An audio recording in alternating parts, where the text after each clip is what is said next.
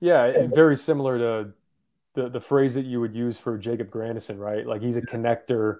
Um, he's kind of that connective tissue, that adhesive to, um, be kind of a model of what you want when you're out on the court. I think the game that was most impressive to me last year for him, and it was pretty soon after he came back from the injury, was at Indiana. Like it's just, he just made so many plays that make you sit there and go, yeah, I mean, I'd play him too if I was Brad Underwood. And certain guys, it's just, it goes beyond just, hey, if you drive right down the slot, like he knows a shift from the wing to the corner, right? He knows, on a drift pass, I need to get down, I need to get into an angle so you can feed me, right? I'm a good shooter.